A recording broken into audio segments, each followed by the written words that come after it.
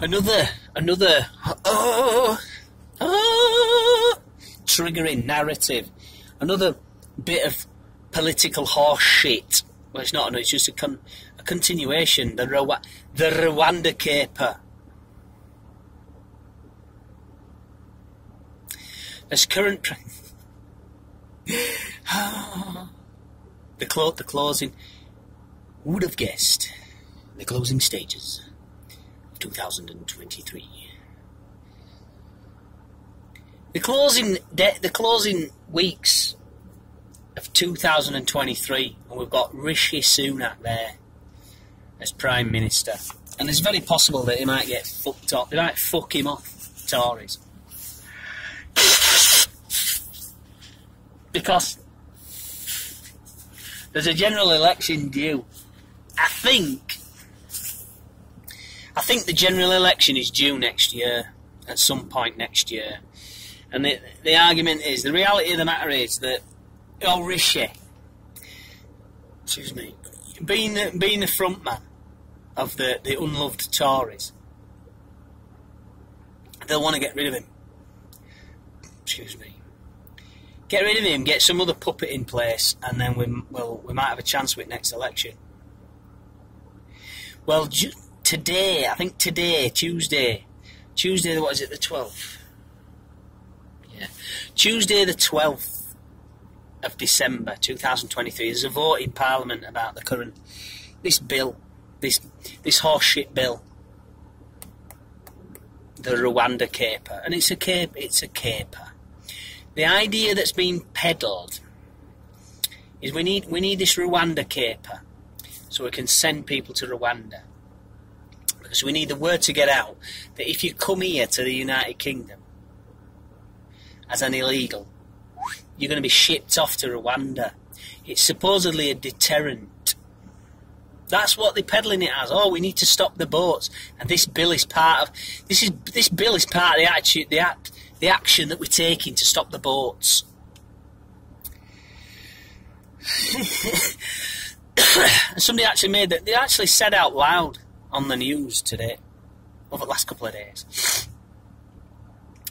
Oh, it's terrible that these people are coming across the busiest shipping lane in the world. We need to stop them taking that chance. We need to stop them doing that dangerous thing because they're in danger. They're putting themselves in danger. They're coming across the busiest shipping lane in the world. Oh my goodness me! Yeah, exactly. The busiest shipping lane in the world, and they're just flooding across it.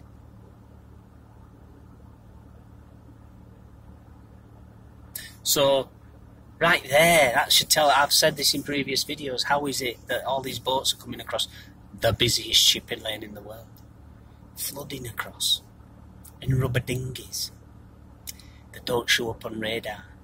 I believe. How come there aren't bodies washing up on the south coast of England?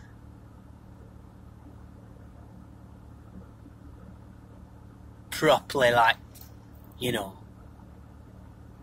bodies just strewn everywhere on beach there. Mummy, there's a dead body there. Oh dear. People no longer going to the south coast for their holidays because the beaches are full of dead bodies. Just washing ashore. How come that ain't happening? Because these boats are being allowed to get across. So that's the only sort of conclusion you can come to. Oh, but if we create this one Rwanda bit, I don't think we've even sent anybody to Rwanda yet. Because the lawyers have looked at it and said, no, it's not legal to send these people to Rwanda. The circumstances do not support this action. It's not legal. So they've got to pass a bill, apparently. I don't know, it's just, again, it's horse shit. Well, we need to stop these boats coming across. Then stop them coming across. There's ways and means.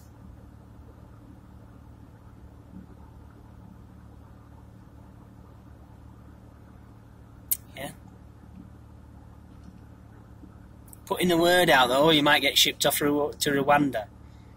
if you manage to make it across to UK, they might send you to Rwanda. If you get to the UK as an illegal, you might have to go to Rwanda. No. If you get in this dinghy, there's a really good chance you're going to die in English Channel or the French Channel, whichever, whatever nomenclature you want to put on that bit of that stretch of water. Look at all these bodies that are washing up on beach. Do you want to be one of them bodies? Because that's more than likely what's going to happen to you if you get in that dinghy that's set off across there. That'll stop people doing it. But no, it's Rwanda. What? But you know, Rishi, he's had a good run of it. Well, as Liz Truss before him has shown, you know, he's going to get his grace and favour pension, 100 grand a year. Thanks for being Prime Minister of the UK. Here's £100,000 a year when you retire. Fucking hell. What a good do.